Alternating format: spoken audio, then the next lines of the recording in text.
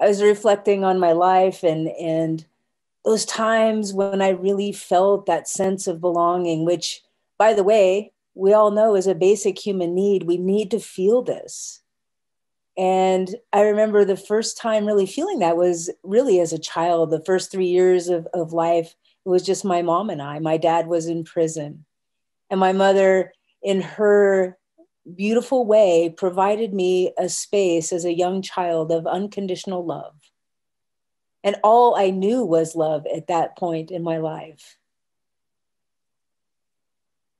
She's also responsible for bringing my first experience, telling me stories about the divine, about Jesus.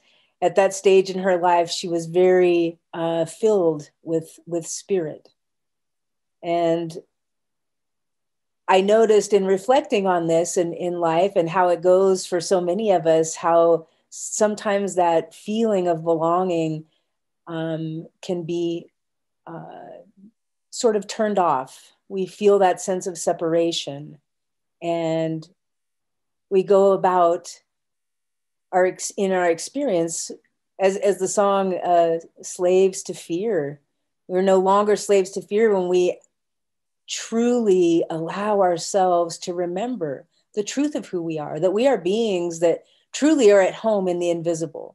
We came here in this world to have an experience and to bring that experience of love, to bring that unconditional love, to bring the truth of who we are here in this time and space.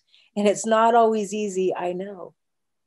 But what I do know for sure is that in my experience, getting to know the divine, having a relationship with the divine, and allowing that spirit of love to fully penetrate in ever deeper ways, and to be that space, to be that energy, to be that light in the world is continually transforming.